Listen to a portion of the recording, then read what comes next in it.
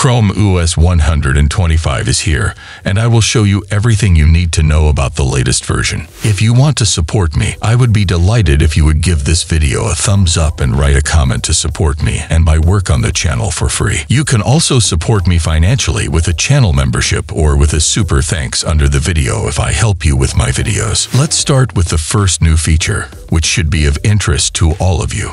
As you will have noticed, the design of the settings has been modernized and new functions have also been added. For example, if you go to the system settings, you now have the option to choose whether you always want to restore sessions, whether you want to be asked after a restart whether the session should be restored, or you can deactivate this option so that no windows or apps are open after a restart. Interestingly, the new menu is visible on my Acer Chromebook Plus 514. On my ASUS Chromebook Plus DX34, the old menu is still visible, although the Chrome OS version is identical. In any case, you can look forward to the new menu because I find it much tittier and more logically clustered than before. Feel free to write me in the comments if you would like another detailed tour of the entire Chrome OS system and would like me to show you the complete interface. If you play games like Minecraft on the Chromebook, there is now a new dashboard for games where you can set up individual controls on the Chromebook so that you can also play games from the Google Play Store with your keyboard, even though the games actually require touch input. If you have a Chromebook Plus,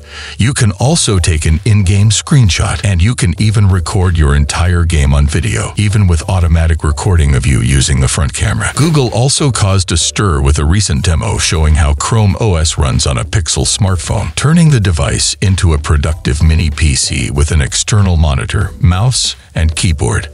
I've already shown you in my video on the Lenovo IdeaPad Do It 5 Chromebook that the move from Chrome OS to the smartphone would be a real game changer. And this tech demo now shows that ChromeOS is indeed possible on smartphones and may soon be upon us, even if Google emphasizes that this was just an experiment for now. The aim is to further improve the integration of Android and Chrome OS and expand the usage options. But how awesome would a Google Pixel 8a with Chrome OS as the operating system be? The fact that Google is currently working on many major topics for Chrome OS is also clear from its acquisition of virtualization specialist Canio.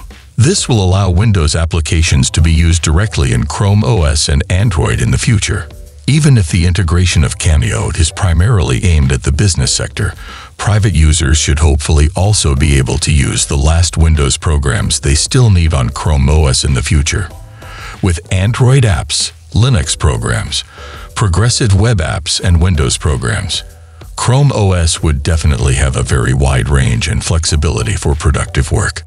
If you want to know how to play Fortnite on any Chromebook, click on the video on the left now. If you want to know why you should buy a Chromebook Plus, click on the right video now. And I say, thank you for watching and see you in the next video.